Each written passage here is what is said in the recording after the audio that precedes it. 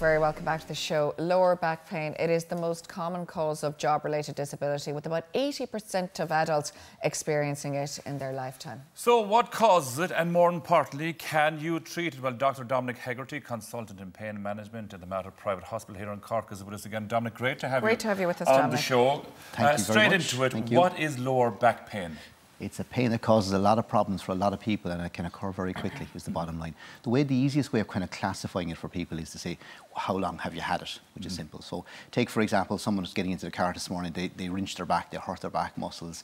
They're going to take 4 to 5 days to get over, 6 days. It'll be Monday before they'll be feeling back to square one. And so that's acute pain, is that's that acute pain. It's an episode, we've all experienced it at some period of time, but it's enough to put you out of work for 2 days and you get back. Is that the lower back then, or the muscles around it? It's the muscles around it a little bit, but it triggers off a whole sequence of events as element to it. It's kind of your back freezes in one sense, doesn't freezing, it? because that's really what the muscles are doing. They're spasming up to it. And that brings us to the next phase, which is the 6-week person, the person who doesn't get out of it. They're struggling. They're barely making the physio, able to get a couple of tablets from their GP medication, and they're still struggling. They're not making ground. And, you know, it comes to an end. You're trying to get over it. I mean, 6 weeks from now is Easter. So if you hurt your back this morning, you're actually in trouble by Easter. It's a long time because you can't walk around properly. No. You're limited in what you can do. Absolutely. Is that then when you go to the next level, which is chronic pain? That's continuous? There's continuous. Definition of that is anything that goes beyond 3 months at that point in time. But a typical scenario for someone who's that sequence, if they don't get out in 6 weeks, they are looking at struggling for 6 months at that point in time. That is a long time by the time you get through the whole element.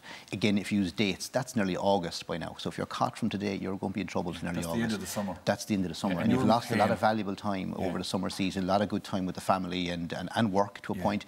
But it's not to be negative towards it, but it just does drag on. And sometimes it drags on because people don't know what's going on. They leave it behind. They don't understand it. And all I'd say is, look, talk to someone about it and start thinking about it. You're paying for a long time constantly, though. Constantly. It's like it's 24/7. It is, and it's simple things like being able to play with the kids, being able to walk around at the counter at home, doing the jobs. It's all an issue. Sitting in the car for a length of time. Are people though masking it sometimes with drugs, and that continuity just continues then, but the issue is not being dealt with? It's a little bit of that, but in fairness, if you're sore, you're going to take oral medication to do it. I think what comes to it is they come to a point when they realise it's not working anymore, and that I suppose raises the question: why isn't it working anymore?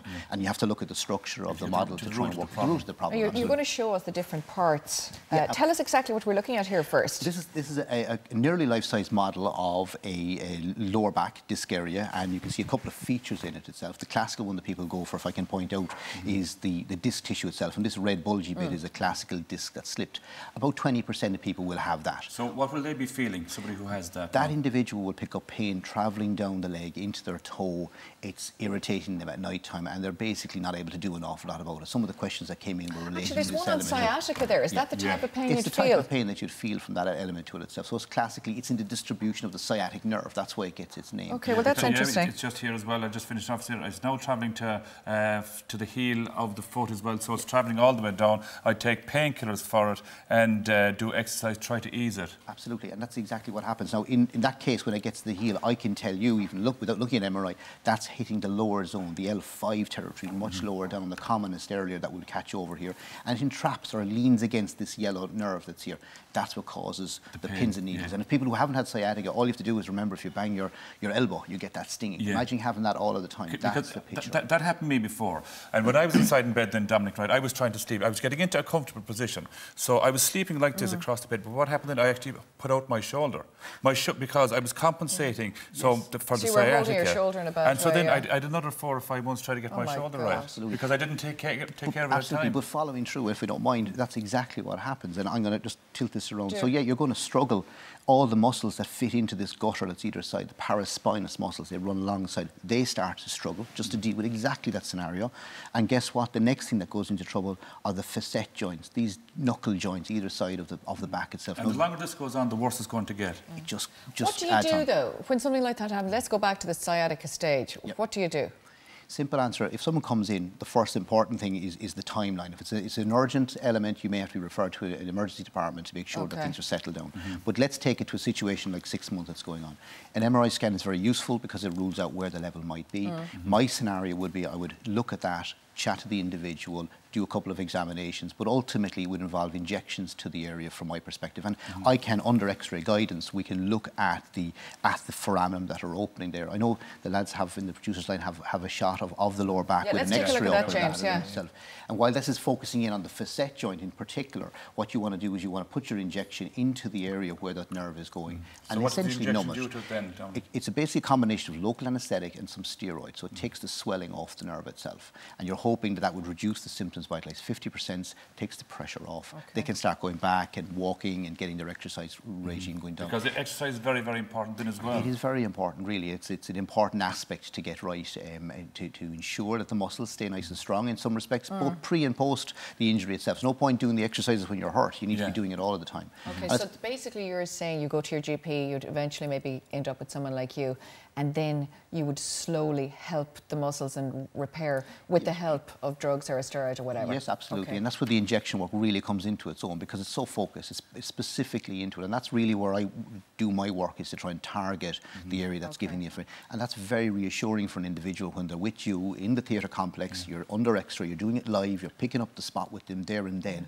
and they say, hey, that's the spot. Because you see pain differently, because we spoke about this before. We see pain as pain, but you see pain as, you're taking all the layers back, where it's coming from, where it's going to, why is it going in this direction and not another direction. That's I just want to get this in, another one in here, and it's a pain around the coccyx. I'm 3 months suffering with that. It's getting worse, especially when I walk. I've taken medication, but it doesn't work. I work in an office, so I sit 90% of the day. Now, is that the problem they're in? A little bit, but if they've had that situation, that sounds to be like a coccydynia, which is a slightly different, but it can give that lower back pain. Again, if I move this guy a small bit here for us, the coccyx is the tail end bit here, so it doesn't surprise you that you sit on. You sit on, absolutely, and we're all meant to sit on it because that's what we do. And there's a little bit of flexibility in the actual coccyx, but the minute that becomes injured, it's like having a sore finger, and you just can't get rid of it. And as you said, you're sitting on it. You're actually at night time. You're almost lying on it at times. The muscles in the area are protecting it, but they're pulling on it. So that's again a very simple thing for me to do under X-ray. You're specifically looking at those joints, you're injecting it to it, you're giving it a chance to heal and take it a break and break it down piece by piece. So it's not uncommon to hear exactly that scenario. And even though it's down there, it's going to affect the whole lower back, isn't it? The whole back, because they're all comfortable. Has lifestyle an awful lot to play with it, Dominic, these days? I mean, let's, for example, can the people that are watching today that are sitting in offices or indeed maybe working from home, as a lot of people do now, should you get up and walk around, should you try and help yourself on the local level before your GP or a specialist arrives in? I think that's good practice and good absolute progress. We get excited about it, we have OT in and we do this and check you've got the right chair, but we all go home and we sit in the chair at home, for starters, in the wrong way. We just throw ourselves there at 5 in the evening. You're very happy to lie down, never mind sit down. But you're right, so we have to be more conscious of it. We're also moving between desks more often a little bit, so you're not always at your own desk and you're quickly doing jobs, you're in and out of the car more often. There's so many variables. Before, I used to say it's kind of a manual labourers issue. The guy who's out doing the work, he has to hurt himself. Now it's sitting down. Well, actually it's sitting around. And it goes down to muscles. Thank you very much. Thanks so much. Sorry, we've run out of time. Always, as we said, consult your GP if you do have any health concerns.